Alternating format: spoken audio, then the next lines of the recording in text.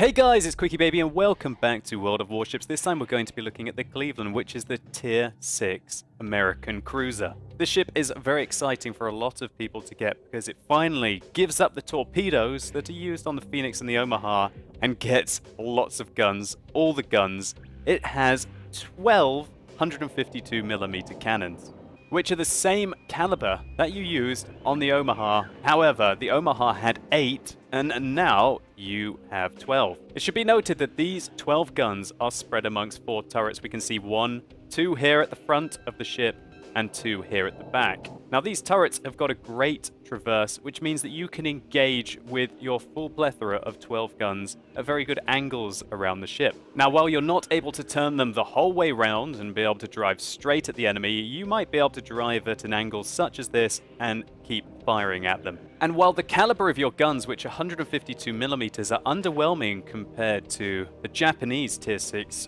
cruiser, the Aoba, which has 203mm main batteries.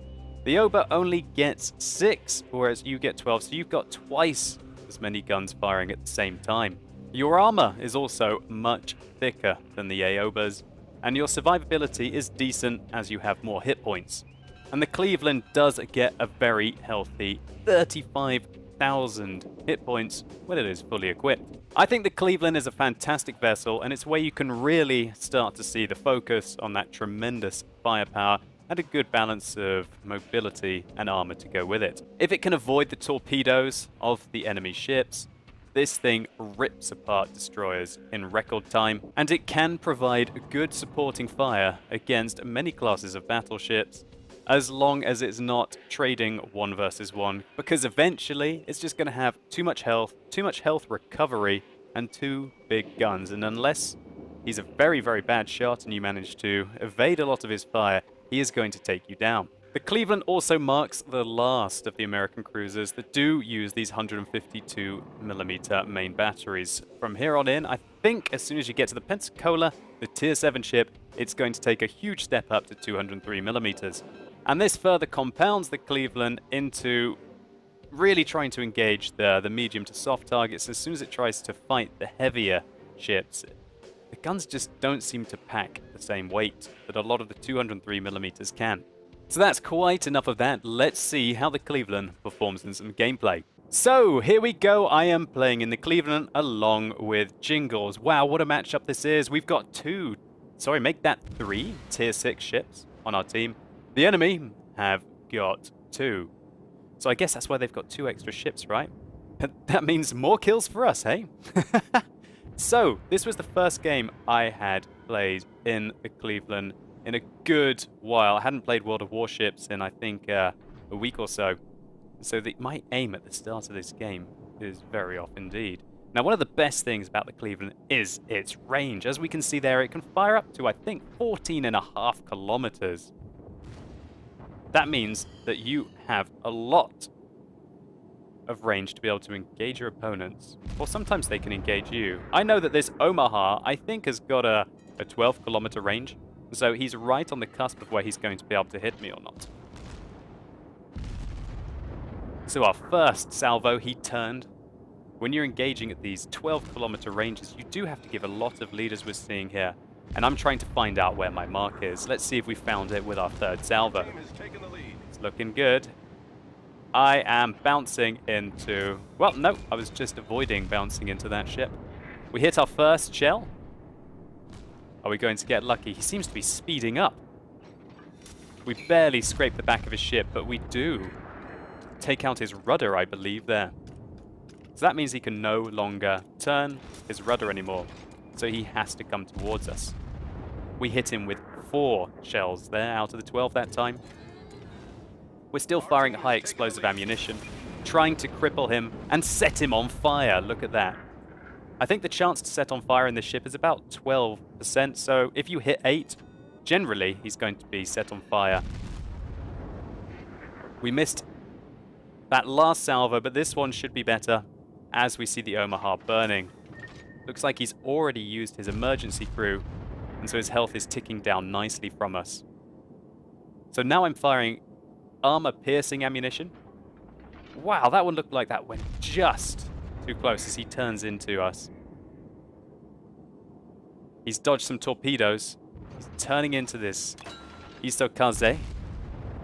We only hit one shot there. He's turning. Snaking away from us. It really does take a lot to be able to hit these shells. Now, I don't want to get too close to them, as we can see here. I'm turning because otherwise I was going to go into these mounds. I guess that's what happened to Jingles over there. We've turned earlier, and we're controlling the engagement. As Jingles manages to kill that cruiser that we've been gunning for, now we have to deal with this. What is it? It's a Myogi. It is a Tier 4 Japanese battleship. And it's got 42,800 health. That's right. That Japanese battleship has got basically a third more hit points than a Tier 6 cruiser. So if you're used to World of Tanks, that gives you an idea of what the health pools are between the medium ships and the heavy ships, if you want to think of it like that. So we hit him 5 times there with a sweet salvo and set him on fire. Looks like he used his emergency team immediately, however, as all the fires go off his ship. Now I feel like when I'm engaging battleships with the Cleveland, with its 152mm shells, then in these kind of situations, it's great if you set them on fire, because that's consistent health ticking down off them. And when they've got a lot of health, I'm not sure if it's percentage-based or an absolute value. If it is percentage-based, then obviously setting them on fire is great. So we hit his Citadel there, doing 1,000 with the only shell that hit him, but we're also defending the base. Right now, they've got 2 bases, and they're trying to cap the 3rd. This is a domination-type game mode, which means there are 3 bases for controlling. As we manage to hit some more Citadel shots against the Myogi, taking him down. So right now, while I'm tunnel visioning on this guy, I'm not focused up on really avoiding these ships. And to be honest, it's something I've really got to work on. Looks like I finally figure out that I might be crashing into some of my friends. And we're trying to dump AP shells now down onto him as he gets taken out. So this domination game mode, how does it work? Well, when you destroy enemies, your team gets points. When your allies die, you lose points. And you lose more than you gain for destroying the enemies. And so, effectively, this kind of makes the game last longer and draws the game out as we start to shoot at this, what is that? That's a Kawachi! That must be another battleship, this time of Tier 3 variety. He got pretty unlucky to be engaged upon by a Tier 6 American cruiser. We are ripping him apart here. 2,000 with one salvo, 1,500 with that salvo. We're not even firing all of our guns at the same time here, and we're still doing thousands of damage. I would love to keep shooting this guy all day. Look at the ships that we're drifting into over here. There's a cruiser there. We turn our attention towards him. We've got destroyers in front of us. Oh gosh, we're going into a... Oh, we're completely outnumbered here. And that's to be expected, considering the enemy have got 2 extra ships than us at the start of the game, and they're also a kill ahead. Now we're trying to take out this Aoba. He's a very dangerous and important ship. But this Phoenix is focusing on me, so I turn my attention to him instead. We managed to kill the Aoba there with a sweet salvo, and then focus back on the Tier 4 American cruiser class, the Phoenix. We hit 4 shells there, but it looks like they over-penetrated his ship. We're firing armor-piercing at a Phoenix. Maybe we should be firing high explosive instead. Oh no, that one was much better. We did over 2,000 damage there with 5 hits. Now we're going to focus on another Phoenix that's to the right of us. They're very much focused on engaging me, but also firing at these 2, well, this battleship and the cruiser that's to the left. One thing that I think is important in World of Warships is that you're always trying to attack the enemies that are attacking you, because eventually you're going to lose health points to them. And frankly, sometimes you want to help out your allies, but sometimes it's up to you to survive as well. And taking out the opponents that are focusing on you is a very good way of doing that. We get set on fire, but we send our emergency crew to go put the fire out.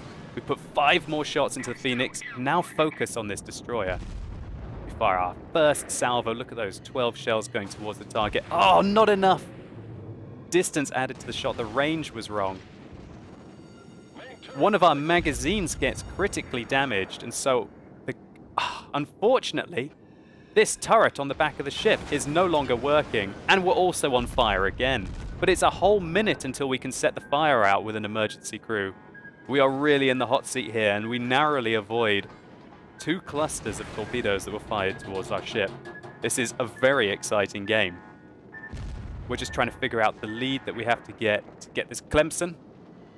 He's turning in. He's making serpentine movements to evade our fire. And because we only have 1 turret that's at the back, we're only able to keep 3 of our guns on him. 43 damage. I want a refund from that, please. Must be a grazing shot. I feel like he's going to turn in, and he was. But he didn't turn in far enough. Finally, we turn our front turrets round, and also our rear turret is fixed and it's back in working order. And now surely we can rip apart this Clemson. Yes, there we go. Took out that destroyer before he was able to. And thankfully, our repair is back, and our crew manages to take the fire out. Well, to put the fire out even without an emergency crew. Now we have an Isokaze that we're going to have to deal with. We've got all of our guns working on him. Check out the angle that you have to go to be able to keep these turrets working. As we can see here on the front, the turrets can't turn all the way. So you need to drive away from your opponents at an angle or towards them at an angle to be able to make your guns work effectively. We managed to hit him a few times, starting to reduce his hit points. We hit him a couple times more, but we are firing armor-piercing ammunition at a very lightly armored ship. So we're trying to go for the home run here,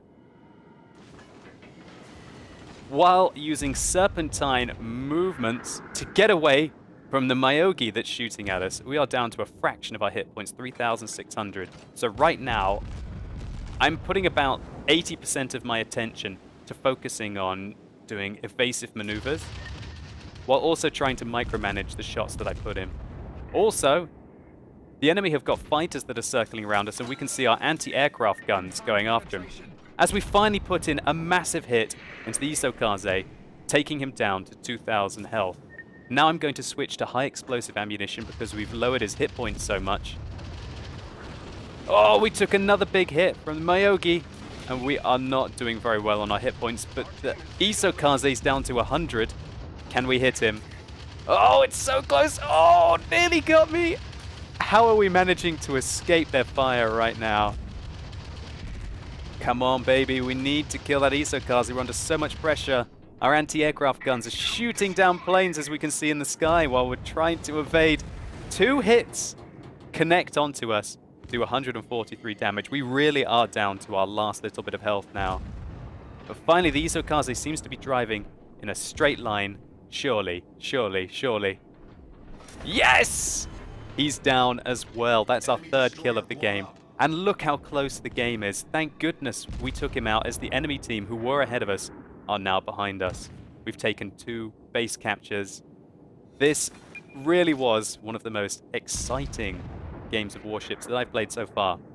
In the closed beta, I had many more exciting games in the alpha, winning sometimes a 1 versus 5 engagement. But this really has been the most fun game that I've had. Torpedo bombers are coming in. Luckily for me, he fired his torpedoes poorly. We turned in slightly into them. They miss our ship. Knowing that we've evaded his fresh set of torpedoes fired at us, we can focus back on this one-on-one now with the Tier 4 Japanese battleship. We fire off a full salvo. He fires 2 towards us. Oh no, please no, it's not my time, I'm too young. Thankfully he misses. It's very challenging to focus on your movements, as well as also keeping your fire accurate towards your opponents. Finally, we seem to be controlling the engagement, forcing him to drive in a predictable manner. And there, 5,660. with 6 out of 12 confirmed hits. This is where the Cleveland really is in its environment. 2,200 damage roughly there. 8 hits, not so lucky. Oh my word, we took a hit from a battleship and somehow it didn't kill us. We put in 9 hits there. But now because we're driving directly behind him, some of our guns can't fire at him. So what I'm doing is bringing the guns around occasionally to fire off a full salvo and then turning the rudder to make my movements unpredictable. And we're slowly taking him down. He's fired too. Oh no. Oh no, they're looking good. Slam dunk onto my ship. Great shot there by the enemy battleship as he takes us down. And oh no! By dying there, we lost 40 points. The enemy gained 25 points. That was a huge swing. And now the enemies are actually ahead on points. They only need to get to 1,000 to be able to win this game. I'm putting so much pressure now on this Kuma as he is engaging this Congo. He's completely... Oh my word, look at the whole horde of torpedoes going towards the enemy Congo, which is a surprisingly mobile battleship. He manages to get through all of the torpedoes with some amazing evasive maneuvers. That was like 12 torpedoes that all missed the Congo. Now he turns his attention to the Farragut, while his secondary seemed to be focusing fire on the Kuma class ship. The enemy Congo, actually, it wasn't the enemy Congo.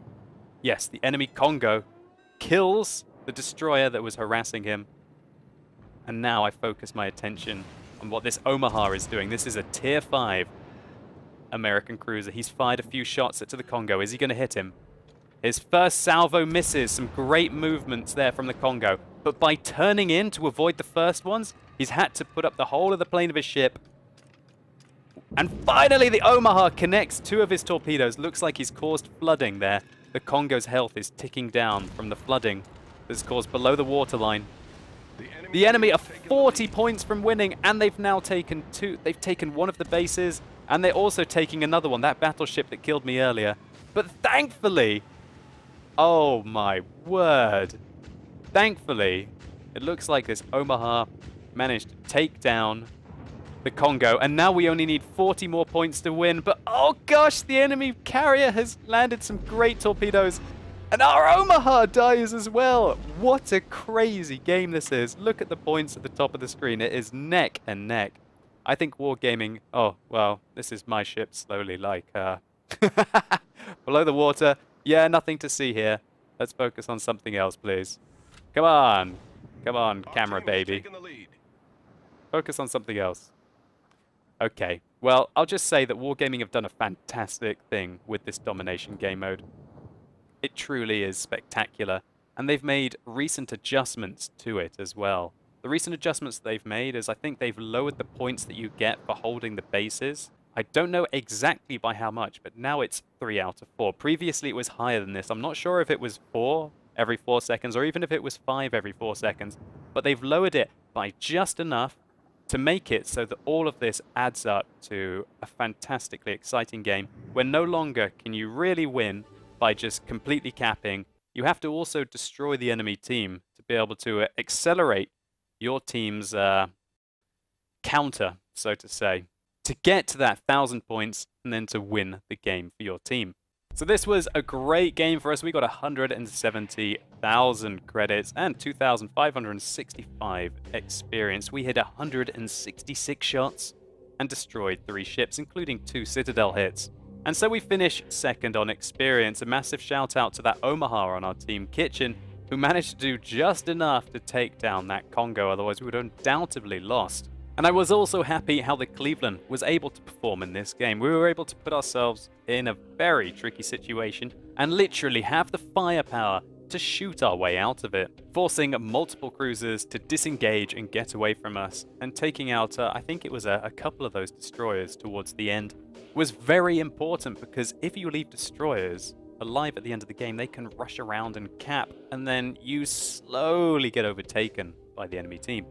One thing I should also mention about the Cleveland that I didn't really in the port is that it has fantastic anti-aircraft capabilities, as well as a scout drone which can increase your view range. You might have noticed that I had a Y key, an ability that I think I used at one point trying to dissuade those torpedo bombers from engaging me, which increases the firepower of your anti-aircraft guns tremendously and it can really save you, especially if there are a lot of carriers on the enemy team. All in all, I've thoroughly been enjoying the Cleveland. It's a lot of fun to play, and I'm really happy that it finally got rid of the torpedoes that is used on the Phoenix and the Omaha and focused on really what I want from a cruiser, and that is a reasonable amount of mobility and some fantastic guns. If I want torpedoes, then generally I'm going to play a destroyer. Although I'm not saying that I'm ignorant to the fact that having those torpedoes is a fantastic advantage in a close quarters situation. It can make you very universal as a ship. However, surely for balancing factors, having the torpedoes means that you have to lose some of your gun capabilities. Something that certainly cannot be said about the Cleveland, and that's why it's such a joy to play. I'm also really looking forward to getting the Pensacola. I'll probably get it in the next couple of weeks, and when I do, you guys can come and see it on the live stream. Anyway guys, I hope you enjoyed this video. If you did, please consider giving it a like down below, as it really helps the channel out, and let me know what you think of the Cleveland in the comments down below. Does it look like the ship that you'll be interested in? Do you think that it's better to have torpedoes and main batteries, or do you think it's better to just focus on one? And if you've gone up the American cruiser line, what do you think of the Cleveland compared to the Omaha, and what do I have to look forward to when I play the Pensacola? But as always guys, thank you so much for watching. You've been epic, and hopefully I'll see you soon.